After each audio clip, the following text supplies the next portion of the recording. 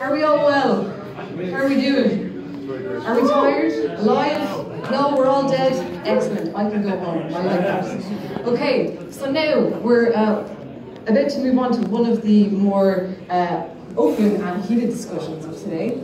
Tink is here to lead us on that journey. So with the rise of content creation and the platforms such as Twitch and Mixer, YouTube, and any kind of video, content creation and generation, there's been a lot of the shift in marketing has obviously changed from advertisements to a lot of people, a lot of personal. It's a way more personal experience. Gaming and marketing has become kind of intertwined in this kind of interesting age.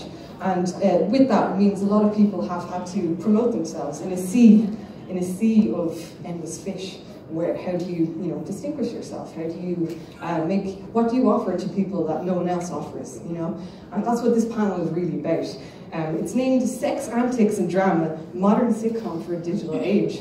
And it really analyses, the challenge that a streamer has when they start out, the difficulty of the landscape that they have to traverse in order to get anywhere, and what are the links exactly that they're willing to go to in order to get there in the first place.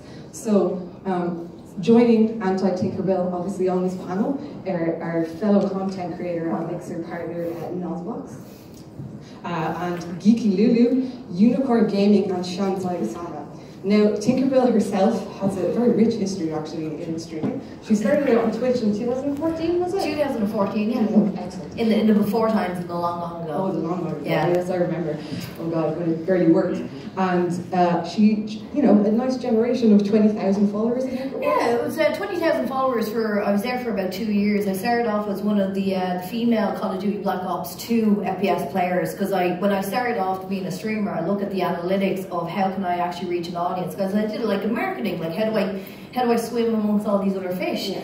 And there was a lot of guys playing Call of Duty, and I'm pretty decent at the game, so I was like, you know what, I think I can, get a little bit of an advantage here and see if I can maybe turn the tables. And the fact that I was Irish, because there was a lot of Americans there as well, and I think there was one other Irish fella that was on it as well. But that's how I got up in the game. Yeah. And then obviously in 2016 you moved to Mixer, where you've been incredibly successful, which is a platform obviously owned by Microsoft. That's right. Who have connections to Xbox. And you've been featured twice now, is it on the front? I've been featured enough times. At least 100. At least 100 times. Yeah, and you've got 50,000 followers now at this stage? So, well, not really, but getting there. Over 600,000 views in less than a year. Epic. Yeah. Absolutely epic.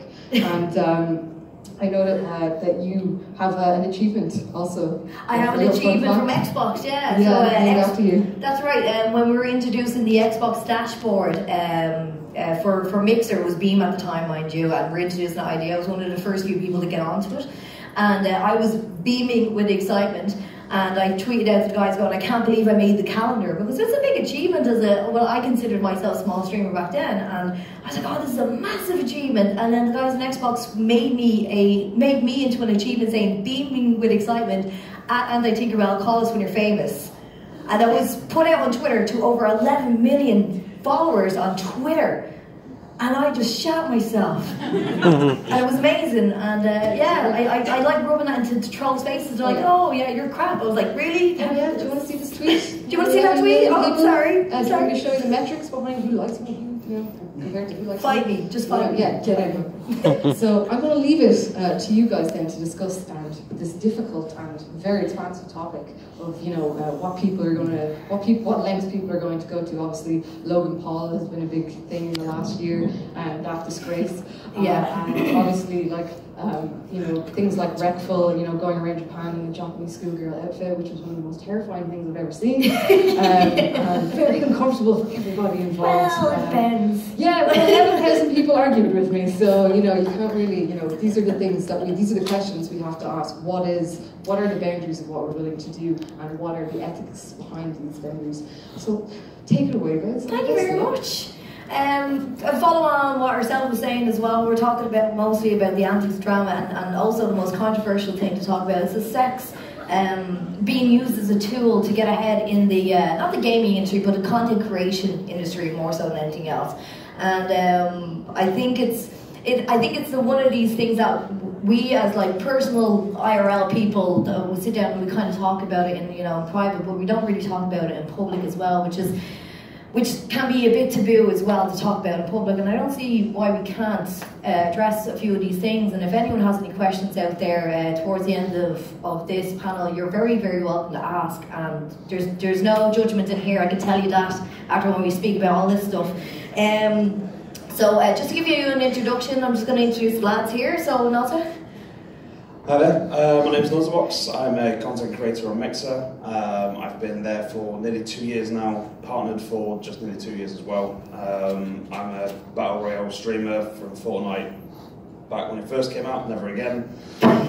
Stick with PUBG, stick with Realm Royale, stick with the new Arts of 9. I am just under 300,000 views now in just under 2 years. But yeah, that's me for myself. Geeky Lulu. Hi, I'm Geeky Lulu. I'm a partner streamer on Mixer. I stream a lot of shooter games. I probably have about 100,000 views on Mixer so far, and I've been on there for about a year. I love doing what I do. It's just one of those things, you know? Yeah, and Geeky, you live in Ireland, but you're not from Ireland. No, I'm not actually. I'm from Portugal. Live in Ireland for the last 17 years, and I sound American. Yeah, there you go. Hello, I'm Shantae. I work at an award-winning creative agency. I know, all views on my own. I'm not a streamer. I work as our creative development and digital media manager, so we do a lot of influencer marketing. And the reason why we have ourselves here is because it's always good to have an outsider's perspective, especially if you're trying to appeal to those businesses as well, which obviously you're the great mediator for. And trying to get your own content out there and trying to network, it's very important that you kind of build up these relationships. So it's very important that we have her here as well to give an outsider perspective of what they see, because we all see the antics inside what we do, but for a business point of view, when they're looking in, it's important to understand that side of it as well. So that's why she's here. Yep. Mainstream perspective. So we're going to kick off with just talking about antics. We're going to leave the juicy sex to the end, in case anyone's kind of wondering about this. But we're going to talk about the antics, and we're going to talk about personas. And I was only kind of thinking about this when we were talking about topics like personas and gimmicks and people who are introvert versus extrovert, and how does that influence your channel, and how does that build your content as a content creator. For me personally, persona is a big thing as well. That if you watch someone for so long on a YouTube channel or anything like that, and you're always thinking to yourself, God, I wonder if they're like that in IRL. Do you know what I mean? And for me personally, I've been to too many events just this year alone. In the last 6 months, I've been traveling an awful lot, and I wanted to meet those people that I technically work with or work for to understand them a bit better. Kind of going into that kind of into that questioning of that, do you feel that, like, and we'll go with Naza, do you feel personas can obviously feel not authentic when it comes to when you're meeting these people and how they present themselves on stream? Okay, so the biggest persona we all know, not to disrespect, the man is a living persona. I'm not overly keen on the persona side of streaming for the sheer fact it's like having a split personality. You've got to be one person off stream, one person on, and it's going to leak into both. You are, at one point, it will leak into your real life. You are going to become the Doctor Disrespect, which, that's a really bad idea. Is that moustache? Leave the porn stash alone. Right, so, I mean, I've seen quite a few streamers, and I do think it's hard to keep that persona, hard to keep that entertainment value. I mean, it can't be easy to be a fake character and then try be yourself. I believe IRL is best. Be yourself, be on stream, be truthful. Personas aren't needed in my eyes. Going on that as well, probably over to Geeky Lulu about this, do you feel that you have to have a split personality in order to maintain some kind of sanity between who you are as a streamer, content creator, to how you are at home as like, you're a mother like I am, and how you present yourself, especially with your kid. Now I understand that you're a teen streamer, so you obviously have that mammy mentality stuck in. Not all the time. I think when you're a streamer, like you can't have a persona, you can't change yourself completely to be a different person on stream. But I do feel as a streamer, you do have to hype yourself up a little bit. You do have to have like a lot more energy than you would, as in like, if I'm just here talking to you guys, I don't need to hype it up and go, oh my God, guys, hey, what's going on? Like, well, on stream, you do need to keep that so you can grasp your viewers and you can get their attention. So you do need to put on a bit of a persona. It doesn't mean you have to change who you are. But as fact as my mommy going into it, sometimes it does. Like, sometimes I feel like I might be a little too harsh. Well, not harsh. I know you just do that like, to me, so. I'm just like, this is teen, like, but this is just like my mom mentality, you know. Like, I get, well, you know, just worried, and it's just who I am, though. So. And Shannon, as well, looking on the outsider's perspective, like if you're going in to make a deal or to make business with someone who's an influencer like ourselves or whoever it is, and you would look at their content, you probably look at what they're doing online and everything like that, and if you were to meet them in real life, so to speak, to talk about business and everything like that, can that play in a positive or negative way when you're looking at that person to be part of the affiliate? Well, I mean, the main thing about like your persona online versus like in real life is, are you professional in real life? Like, that's what really matters. Like, apart from the fact that like you can't be too controversial. Like, no brand really wants to work with somebody who, I mean, okay, Logan Paul is like the prime example. Like, Disney dropped him as soon as he said something bad. Yeah, exactly. Negotiator, like, which is the nicest way to say it. Yeah. Okay. So like it really does depend. Like, as long as you're professional, that's what really matters. And then also don't be too, like, don't say bad controversial things on yeah. online. And going into that as well about the persona part and talk about introverts and extroverts. Like, I know myself, I'm a big bubbly person in IRL and streaming, and everyone knows that from Adam. So I'm not really, I don't have a persona, but I do like to be quiet in my own time when I'm asleep. That's fine. But I know a lot of streamers that would be very, very out there on their stream, and they're always very bubbly and they're very and very helpful. But I know as well that deep down, these are some people who were actually originally, you know, introverts. Yeah, I mean, I think a persona also works if someone's having depressive state. Or anxiety. Anxiety, depression. Sometimes people use a persona to pull themselves out of it. Mm-hmm. There's a couple of guys in my community that do that themselves. They're very, very, very outgoing on stream, and when you meet them, they're like very timid and shy. And like, well, but it's their way of helping them to stream. They use that persona to pull themselves out. Yeah, so it pulls a lot of, like, especially, I know ourselves here, we talk about that, and probably going over to Geeky Lulu, because I know we've talked about when it comes to mental health, and I know myself that everybody suffers from something, I do as well, that streaming can actually help a lot of people who are introvert or shy or suffering whatever to help get themselves out there. Yeah, no, I agree. As you know, I've had depression since I was 12 and really bad anxiety, and when I started streaming, I was really shy. I didn't really talk to anyone, and I'm still a little bit like that. If I don't know you, I'm just kind of, hi, how are you, you know, type of thing. But streaming kind of helped me get out there and just be myself, but in a different form. And it's not like I don't think it's me having a persona. I think it just actually helps me talk to people, and it's just helped me be a more positive person. My community has just been amazing with that. So it has helped me in my mental attitude and the way I think and see things. So it does help. Gaming and streaming, it does help. So what could you add to that as well? I know that you don't stream very often. You've actually streamed on my channel today for the first time. And first time streaming. First time, she's like, oh, I'm nervous. It's like, it's okay. They're human. But I know that, like, especially I know that in a business perspective, you are involved in the gaming industry, and I know that you're a gamer as well. And do you think that kind of the gaming side of it does help a lot of people in that way to become more out there? Yeah, but can I just clarify quickly? I meant PewDiePie, obviously. You're fine. Anyway, yeah.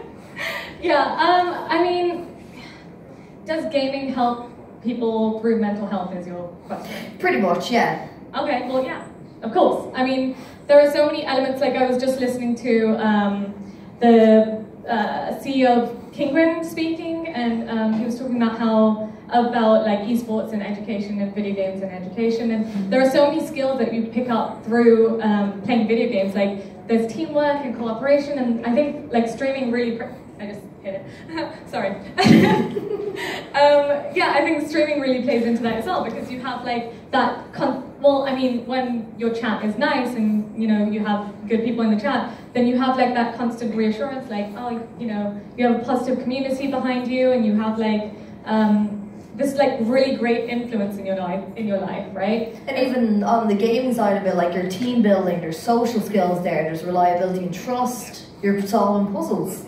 And it's also like that, like there's a YouTuber called Gabby Hanna, and she speaks about her mental health a lot, and I think that's really helped her community on YouTube, because she's made it comfortable to speak openly about it. Exactly. I actually wanted to add on to that, if you don't mind. I do think it's really important what you just said, that it is so important to be open about what you're going through, because at the end of the day, sometimes as streamers, I'm sure you guys agree, a lot of people think we're robots and we don't have feelings and we don't go through things, but we do. We are humans, we still go through things. And so it's important to be open and honest with your community. If you need a break, if you need to just wind down and maybe not stream for a few days, to take care of yourself, that's super important, to be open with them and let them know. And even to add to that, like a lot of people, I know that a lot of our communities as well, and I know a lot of lads as well, some people in our community sees us as almost superheroes, and I know it sounds very egotistic, and I know it sounds very weird when I say this. I think it's weird when I say this. They find us very inspiring, and it's okay to show your human side, that you're not having a good day and you think it's ideal, that you shouldn't go ahead with the stream, or you shouldn't do X, Y, and Z to make it more comfortable for yourselves. It gives more authenticity to the person you are as a you know, as a human as well, and I think that's very important, to be open and honest, because at the end of the day, we're not superheroes, you know. I twist my ankle like everyone else, even if I am sitting down. So she's done that on stream. I have. Good times. I'm sure there's a clip there somewhere. Anyway, getting on to a more of a nice, tender, tasty subject, is the drama, but within the streaming industry. And a lot of people think that like you just turn on a channel, you watch, they play Fortnite, they effing blind, and then they go home, and then that's it. The reality is that like you could have people coming into maybe your channel saying, well, so-and-so has that many numbers, and you're like, okay, well that person's like poking the bear. But going into that, like talking about conflict between streamers, and it's never a dull moment, because it's kind of like high school as well. And I know you and I, we've never had conflict, but we like to watch drama unfold. Oh yeah, the drama from any mixing platform, from Mixer, from Twitch to YouTube gaming, Facebook gaming, that's it's great sometimes to watch the conflict. It starts out as friendly competition, and then someone does something better, and it becomes drama, and it's fun to watch. You sit there, and occasionally you do throw a comment, and you throw a poker bear, and you just sit back and go, well, that was really funny. It's something that shouldn't be, I say it shouldn't be done. I don't think encouraging drama is fun, but because I've had it done to me. I've had drama, I've had a lot of abuse from streamers when I was on Twitch, hence why I went to Mixer, because I was succeeding first year there, doing really well, and I was getting more drama from other streamers because they were jealous of what was going on. I was playing the same games as them, and you get the backstabbing, the Chinese whispers, and it gets dramatically out of hand very quickly. Well, how do you deal with that though? And I know how I deal with it. I left the platform. Yeah, but you moved house, okay. It's probably not ideal for everyone, but no, basically, you basically confront it. I did confront it. I pulled the person aside to Discord. We had a chat, we had a discussion, and it was one of the reasons I left Twitch, for the sheer fact of I couldn't be doing with the drama. So it was have a chat, have a conversation. We cleared the air. I still go to his channel now. I will go to his channel. I'll go support him because he's doing well now. He's finally picked up, and we're still friends. But I did leave the platform because of that drama. Well, do you not agree, Kiki Lula, that sometimes it can be high school? I know that between closed doors that we already have our own personal dramas with people that we're conflicting with sometimes. And I know that can cause communities to really kind of butt heads, where people are not coming in and out. I mean, in fairness, like like you, I have been through my fair share of drama. Not that I want it or anything, but sometimes it happens. People are going to hate on you because you're succeeding, or because you're doing better than them, or because maybe you're just doing good. Whatever the reason may be, it's sadly it's going to happen. But personally, for me, I just kind of try to stay away from that stuff. I don't really get involved. There's been situations where I have known where other streamers have said stuff about me publicly in chats where I've seen it and stuff. But it is what it is. If you're going to be that person, that's fine, because at the end of the day, you're just being negative, and it's only going to hurt you, and it's not going to hurt me because I'm going to be the bigger person and not be like that. And that's usually how I deal with the drama. I don't know about you guys, but that's just me personally. I ban people personally. Or ban, hit that ban button. A hammer always. I have blocked people. It works, man. Yeah, but especially to do on the industry side, like, have you ever had anyone who is like maybe an influencer or content creator, like, have drama between the people you're meeting in the middle with and the developers? Like, have you ever experienced any drama where someone's just truly unhappy and they're just negative and they don't want to do this? Or is it a case that everyone's an adult these days? Or have you ever came across anything like that at all? I don't know if I can talk about that. No, you don't have to specifically talk about it. I don't mean that you can talk generally. Of course, there's like, it really depends on personalities, doesn't it? Of course, there's been times where, there is conflict between different parties, but it depends. Like, you just have to handle it professionally. Like, it really depends. Yeah, because it's money at the end of the day, or business opportunities at the end of the day, and the last thing you need to see is two people butting heads, especially in the business side of it, because you're like, I'm partnering up you with this guy, you're making me look bad. Yeah, you always have to be professional. Sorry. Yeah, and you have to think about your long-term relationships with these developers as well.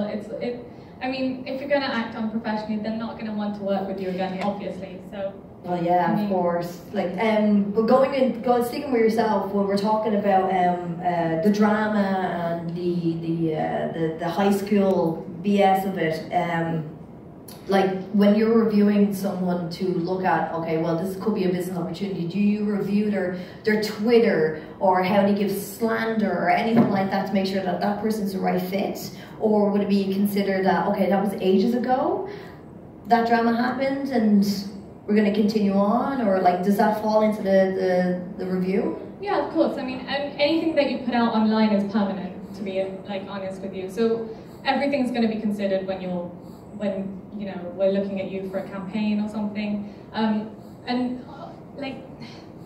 Video game developers and publishers, they're very careful about who they work with, because your reputation is going to affect their game, or is going to affect their brand. And brand is like something massive. There's money behind that, Like, they're not just going to throw away their own reputation just because you have a large following or something. There are so many people out there who have large followings. So. Yeah. Well, that's fair. But we'll continue on with the drama, and one topic that we all can relate to is trolling and abuse. And every time I bring this up in conversation, it's always the same reaction. It's so weird. Talking about like trolling and abuse, to give you guys an idea in case you don't know what I'm on about, it's like people who purposely go into the channel to disrupt or cause drama within the content being rolled out. So like, I know that one of our guys here, Unicorn Gaming, unfortunately couldn't be here. I've seen him deal with a lot of trolling, a lot of drama, and I'm sure he won't mind mentioning this, like for me to mention this. Like, Unicorn Gaming is a homosexual male. He has a high-pitched voice for a male man, and he's fantastic at what he does. He doesn't take BS. He's very professional, well-spoken gentleman as well. And anytime he's playing a certain game, he would get abused. I mean, viciously abused, to the point where he uses the abuse to actually get ahead. So like, the most funny thing, and I'm sure he'll always say that, is why do you sound like a girl? And he goes, if you see that pink button that says sub, if you click that and pay, I'll tell you a reason why. And they do it, and then you just subscribe to the channel. He goes, because I just sound like that. And then he gives back the same abuse that way. It's very interesting to watch. And I know Naza, like you and me are PUBG players as well, and I'm sure we get a lot of criticism in how we play the game. Oh yeah, we're always the bush Wookie or the terrible shot. Or the camper. Oh yeah, the camper, yeah. Not strategically placing herself in front of a building, but yeah. But how do you handle that? I know like we have moderators dedicated to this. Like, has it ever gotten to the point where the trolling or abuse gets so bad that it disrupts the channel and it throws you off your zone? Yeah, definitely. I mean, you'll get to the point where you'll ban one, it'll come out with another one. You'll ban one, it'll come out with another one. I think at one point I had to tell my mods to stop while I had to fully investigate, report, and it was going for a good 2 hours where this person just kept coming out with new accounts, just to troll. You have to deal with it. It's one of those things as a streamer you have to deal with. Yeah. But even if that, the thing, and following up on that, do you feel that with the trolling and abuse, with the drama of everyone getting kind of lifted off in that? Oh yeah, I mean, luckily if the community's sort of riles up behind you, they're all trying to help, they're all trying to tell the troll to do one, and then they get a bit out of hand occasionally. It's just, but yeah, you're right, it does get out of hand very, very fast. And like, how do you, like, I know I'm a mod in your channel. I'm a terrible mod in his channel, but she's the biggest troll I have. I am the best troll you have. But like, how do you once everyone starts getting riled up? How do you settle it down? Like, I know how you settle it down, but I would like you to explain to these lovely people. How do you settle it down and keep everyone relaxed and then kind of sort it out? Or do you kind of get to the point where it gets too dramatic and everybody's falling apart? I'm an 18+ streamer. I don't stream teen, so what I say on stream is what I think, without trying to get too explicit on the stage. I do a graphic, I do tell them what I think, I do tell them what I think about themselves for being such a trashy person, for doing this. I'm trying to be good. Again, it's very 18+, and it makes the rest of the chat laugh. They quite like it. They like the fact that I don't stand for any trolls, I don't stand for any troll, and it's just a quick, I shout, I rage, I pull it back down, everyone laughs, the trolls are gone, and we move on. Nice. And I know Gigi Lulu, because she's a teen streamer, and she's very nice.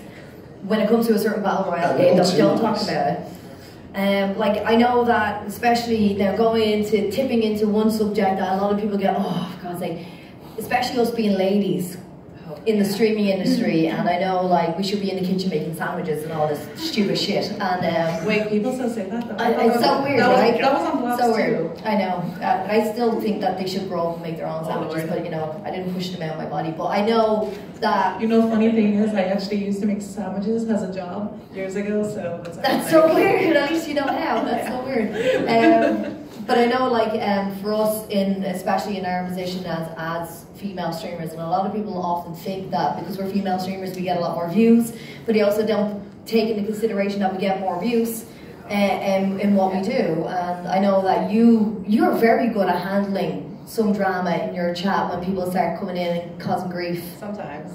Sometimes. It can get a bit weird. Going on the point of you saying it's harder as a woman to be streaming, I actually had a situation where I was streaming one day and someone on Instagram messaged me and they were like, oh, you got partnered, congratulations. I was probably because you're a woman. And I was midstream and I flipped. And I actually went on a rant for like 30 minutes on stream to explain that it's not because I'm a woman, it's because I know what I'm doing and it's because I worked hard to get to where I am. Like, it was just, I just felt so insulted that this person thought that they were so righteous to say it's because you're a woman, because you got partnered. It's not how it works. You have to work hard for where you want to be, and that's how I got to where I am. And then going off with the trolls, I get a lot of whys and you suck. So I have done this awesome thing with my bot. My bot is an absolute savage. If you don't know what a bot is, it's just a little thing that has commands and you can make it automated responses. So every time you type in like you or why or can I play, like even just the word can, my bot just goes nope and it does a mappa face and it just like times them out for 5-10 minutes and they'll come back, ask the same goddamn question again and they'll just get timed out again. And it's just hilarious to watch. Like, I love watching it, and I'll even say it. I'll say it on the stream, I'll be like, don't ask, can you play? It's an open lobby. It's in my title, just join in. No, they still ask the same question. They just can't read. They just keep going. Yeah. But I do get a lot of abuse that you were talking about, you know, as a female. It's some of the things that I'm not going to say what I get, because it's just absolutely awful. And nobody should see that. And it's just not things that you wouldn't say that to someone in real life. Why would you come into someone's chat and say that to somebody? It's just not appropriate. There's just things that I've seen that I wish I hadn't seen. People that can be really, really vicious on the internet. But I think you have to just kind of, you can't let that stuff get to you, because once you start letting it affect you, it's going to affect what you're doing. And sometimes it's really hard. Like there has been times where I have literally just stopped my stream for 10 minutes and I've cried, like, you know, off stream. I've went and cried it out and just come back, and after I recomposed myself. And, you know, doesn't happen a lot. Most of the time I just kind of go, oh yeah, whatever, you know, I suck, that's fine. Why are you still here? Like, why are you still watching me if I suck so bad? But maybe because they're, I don't know. I don't know. Just, I must be good. You must be that good that they just want to put you down to make themselves look good. That's cute. But as well, have you ever experienced where, like, you have built a relationship with the two parties together, that maybe a promo or a launch of maybe a game that hasn't gone so well, that maybe somebody reaches out to you guys and be like, well, I heard so and so associated with you, that was such a bad idea, how dare you? Have you ever had any kind of conflict or any trolls coming towards the company for Maverick to do that? No. You're so lucky. Like, maybe I'm in the wrong place. I don't know. I'm in the wrong industry. Well, personally, I haven't ever experienced it. Like, what about as a gamer yourself? Like, I know as a gamer, if I wasn't streaming, I'd probably get like tons of abuse. We know you play Paladins. We know you play. And you go to Overwatch. Yeah. So, I mean, I guess since I entered this industry, the number of times that it has been suggested to me to, you know, start streaming, or like if I tell people that I want to start streaming, I'm suggested to become a certain type of streamer to get views or whatever. But it's just like, it's such a problematic thing in itself that like somebody would suggest that, and suggest that that is the reason that women, like female streamers, get views. Like, there's just... Yeah, well, following into that topic as well, because I know I have loads of things, loads of reviews to ask. Don't worry, I got this nailed. But going into talking about that, and I know it's the most controversial thing we could ever talk about here in this industry that we live in, is that that some people can use sex as a tool as well, and it's a very we don't really like in. I look great in a mankini. Just saying. He does. I've seen it.